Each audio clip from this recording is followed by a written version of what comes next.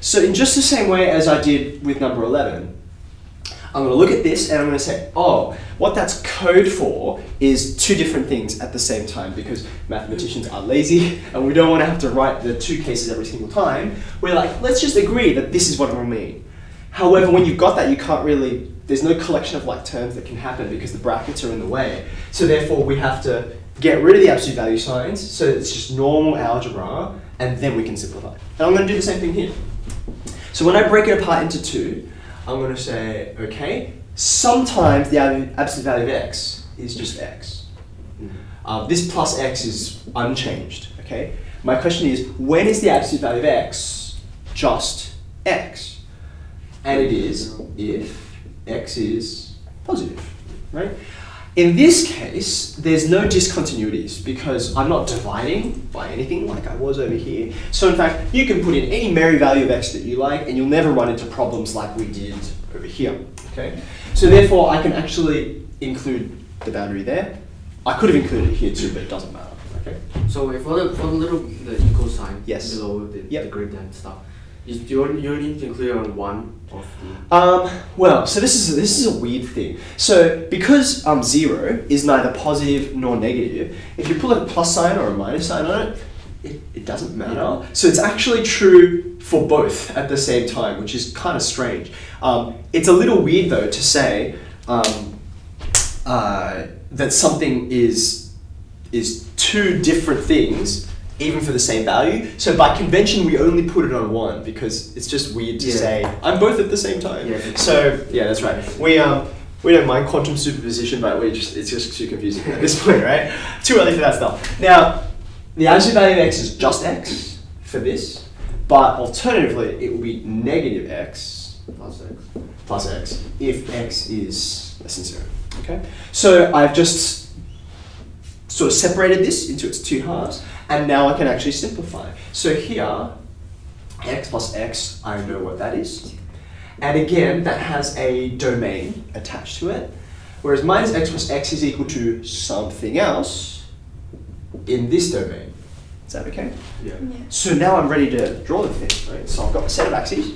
Wait, so why don't you put the x is less or equal to 0? Yeah, so this is the thing I was mentioning to Russell just now. Oh, to be honest, no, it's fine. It's a bit weird because I can actually do this or this. It doesn't actually matter because if x equals 0, it's neither positive nor negative, so it can actually sit on either of these things. Another way you can think about it is like this. The absolute value of 0. Should I define it as plus 0 or should I define it as minus 0? And the answer is, I don't care. Like either of those is still 0, okay? So therefore it's like, oh, which, usually I have to decide which branch I'm in. But 0 is that weird special guy that doesn't care which one you decide, you both end up at the same value. So for that reason, you can put it on either. I see it more frequently on this one, but it literally doesn't matter. So I'm just going to choose one, okay? Should we draw it? Yeah. So again, just like before, what I have to think about is, this is called a piecemeal function. So it's one function, y equals something, but sometimes it's equal to this and sometimes it's equal to that, okay? So again, I'll go from left to right. For the negative values of x, I have to draw y equals 0. Well, that's the x-axis, isn't it? Y equals 0 is the x-axis. So therefore, I should have some arrows up here. Therefore, on the left-hand side, I'm just going to draw y equals 0.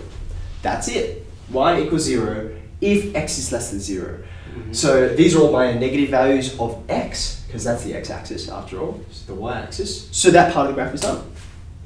Then I say, all right, once I switch over, I turn into this new graph, 2x. So 2x is a bit steep, so I'm going to draw it upwards, like that. That's y equals 2x. And that's it. If I wanted to be a little more precise about it, I would say, you know how over here, I had to make a point about, well, what happens when you change from one to the other? That matters sometimes. In this case, it actually doesn't matter, because look, it looks continuous, doesn't it? It is continuous. It doesn't have a break or anything like that. But if you want to be like really, certain about it, and just chuck a full circle there. Because at x equals 0, I do have a value unlike over there. So little point there, right? Is it in a piecewise function? Not Yeah, graph? piecemeal, piecewise, yeah. Yeah.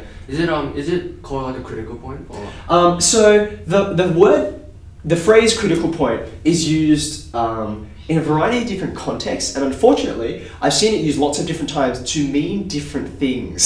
So some people call that a critical point, and other people will call a critical point